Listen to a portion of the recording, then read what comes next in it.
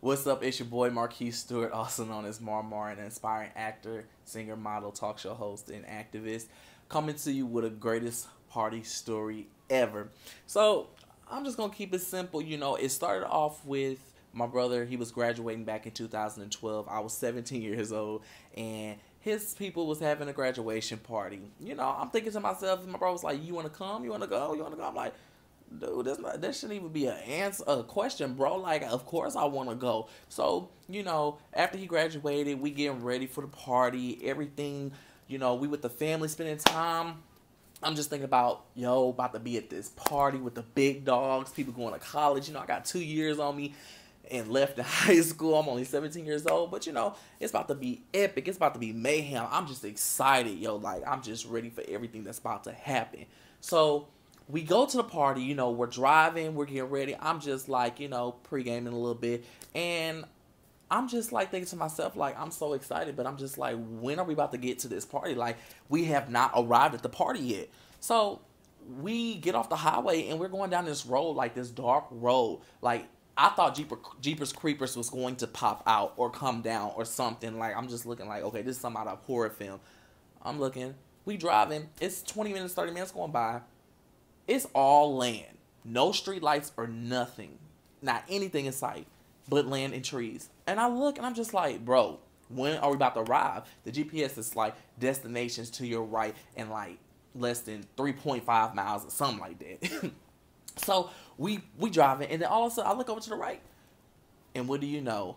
All you see is just like a land of light in all this dark land, and it's just like you see it's like a long pathway to get to the light. So I'm just like, okay, so we park the car, we get out the car. The path to the party looks like it takes about 5 to 10 minutes to walk down. And I'm just like, Lord knows, like, oh my gosh, we've been pre-gaming, and I'm just so amped and excited about it.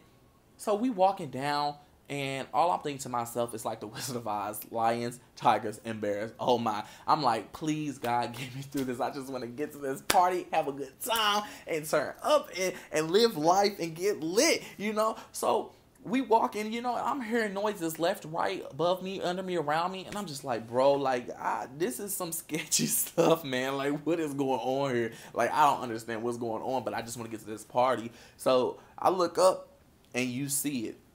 Nothing but light. It was like, hallelujah, hallelujah. Like, it was so dope. We get to the end of the I want to say tunnel because it's the light at the end of the tunnel, but the pathway.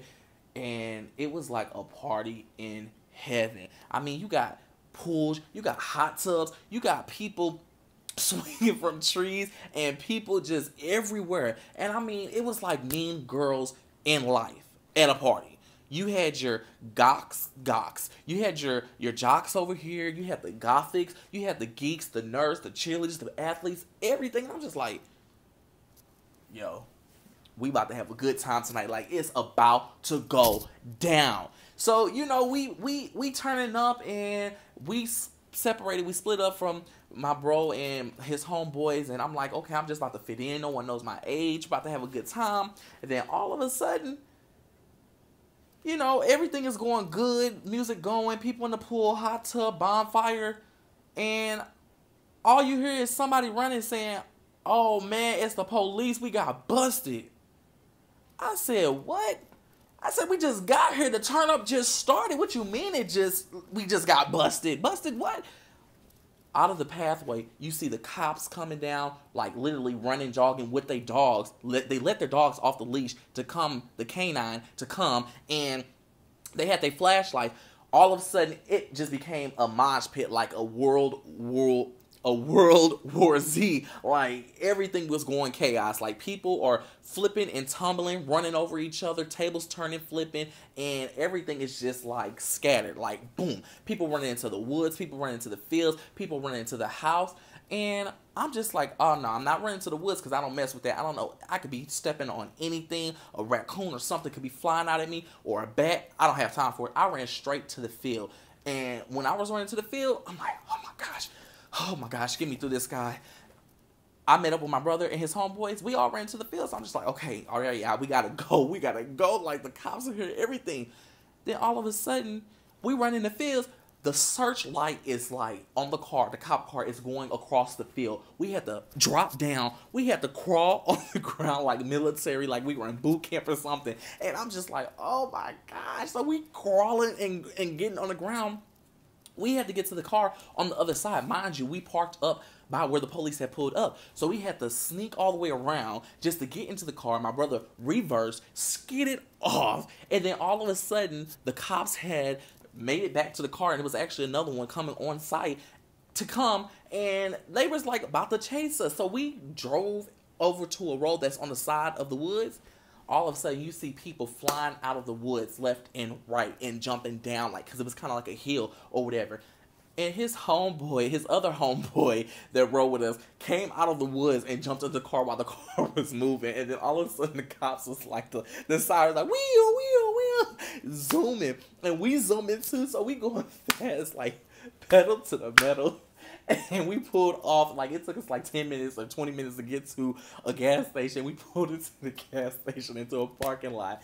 And after that, it was so funny because the police had passed us by.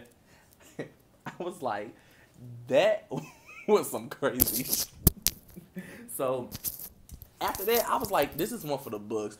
And it's crazy because my brother later told me, later on, he was just like, well, you know, bro, that party that we went to, my homeboys or his little classmate, they had that party at a house that was not even theirs. They just knew the people that were going to be out of town. I said, if we would have got caught, we was going down. We was going to jail. We was going to the Slammers. Like, we was breaking in and entering into a home that was not ours. So that party is something for the books. Tell my kids and everything. And that's, you heard it first from your boy Marquis Stewart, also known as Mar. You know, there's never a dull moment with me or my family. So, you know, that's that story.